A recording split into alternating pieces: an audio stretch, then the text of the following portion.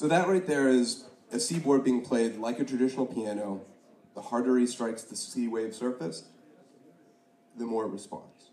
From there, he's going to go to the second dimension of touch, which is glide. And glide is the movement of his fingers left and right horizontally across the surface of the instrument.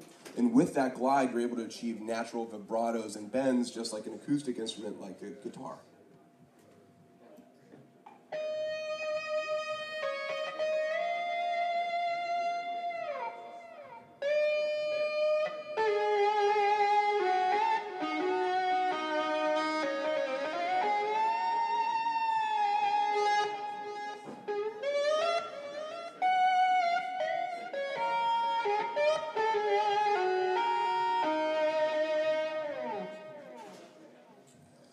And so that was glide. The next dimension of touch is slide. And so on a traditional piano, you have all of this vertical real estate that is absolutely unused.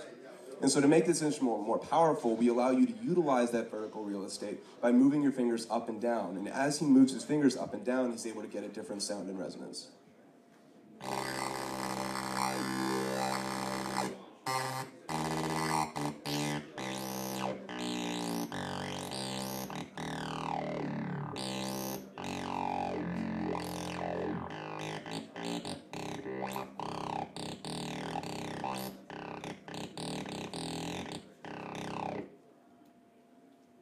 And so not only are you able to move your hands across the surface of the Seaboard in all directions, you can actually move up and down.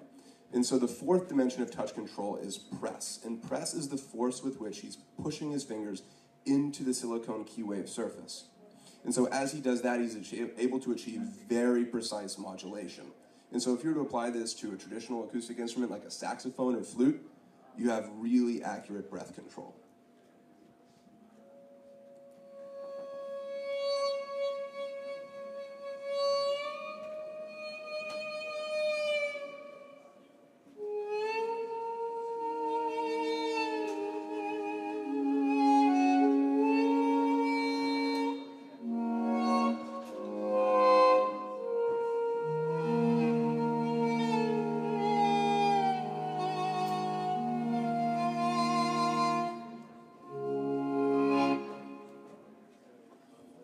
And so that was 4D touch. To round this instrument out, we've given it 5-dimensional touch. The 5th dimension is lift.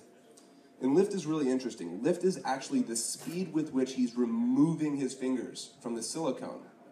And so as he's lifting his fingers, the instrument registers that and it translates it into a different sound. So if I were playing like an acoustic patch like a harp, for example, when I play a real harp, as I strike the chords and I strike the strings, the sound doesn't stop there. I can move my hands quickly to let the note draw out, or I can tamp them down to cut the note. It's the same here.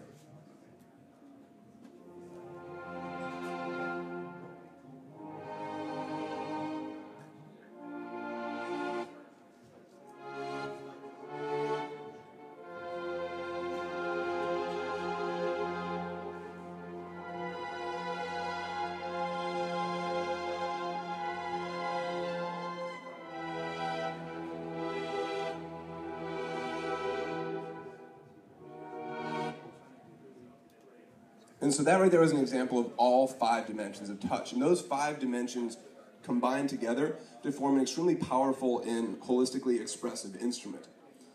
And that's what makes this so revolutionary. The Seaboard was only released in September of this past year.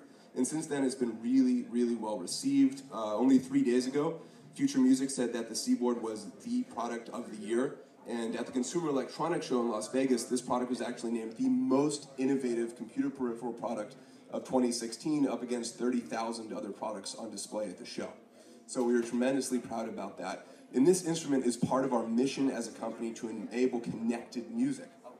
But we do that through other ways too. The Seaboard is also unique because it's fully wireless. It plays MIDI over Bluetooth. It can be played with a USB cable. It also charges for up to 8 hours of continuous play battery life over a USB cable.